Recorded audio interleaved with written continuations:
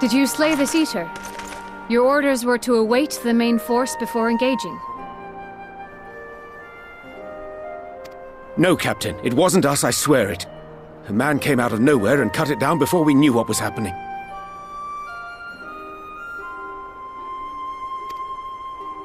By himself? Certainly it is no Light Warden, but nevertheless. It's true. Felled it with a single swing of his axe, he did. I've never seen anything like it. So I says to him, "Who are you, the warrior of bleeding darkness?" And he says, "No, I'm a warrior of light." And that was it.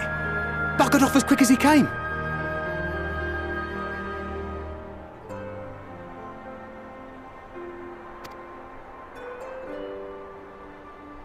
A warrior of light?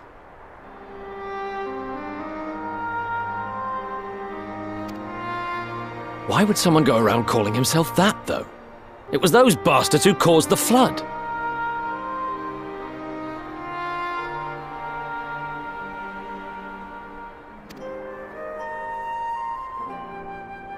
I mean, if you were going to pretend to be anyone, it'd be her. The warrior of darkness.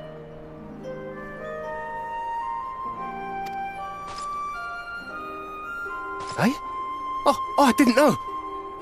It's an honor.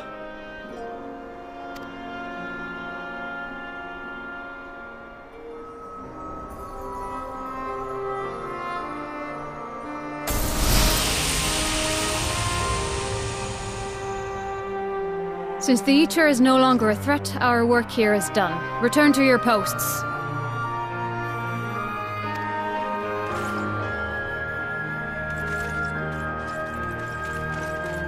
I had hoped to fight at your side today. But I'll continue to follow your example, and may we meet again.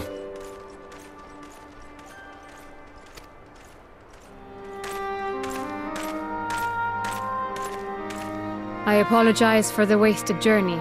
It seems I overestimated the threat.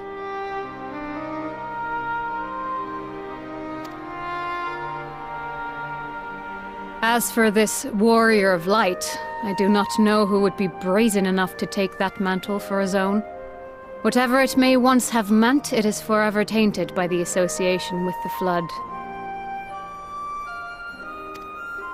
The Exarch told me the truth of Ardbert and his comrades' deeds, and I am aware they played some part in your own triumph.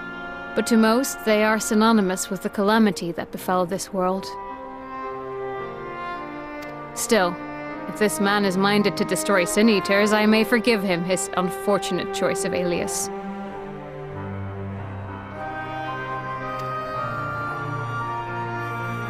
But that is neither here nor there. I thank you for accompanying me. With that concluded, shall we return to the Crystarium? There is a proposal I should like to make.